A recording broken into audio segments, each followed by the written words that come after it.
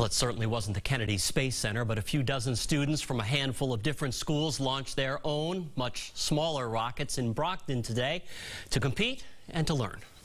3, 2, 1.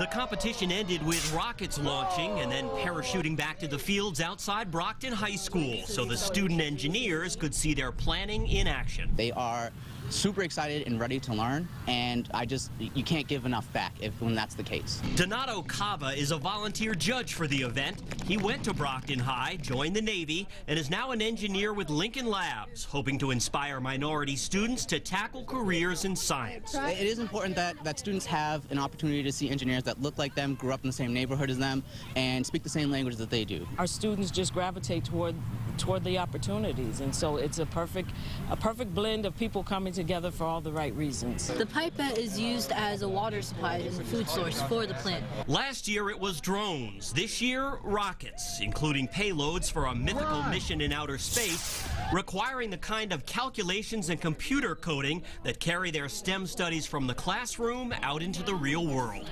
I definitely don't have enough STEM resources within my blocks or my classes, so having this to do on the side and having the funding is actually extremely important. Brockton High School is the state's largest, and many here are anxious to show outsiders that their students can excel at this brainy stuff, calling efforts like this the kind of thing you want education to be.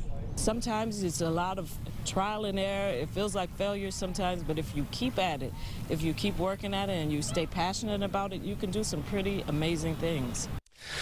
The student-run group Empower Yourself was the driving force behind the rocket project, but volunteers from both MIT and Worcester Polytech helped provide the engineering expertise to direct those teens.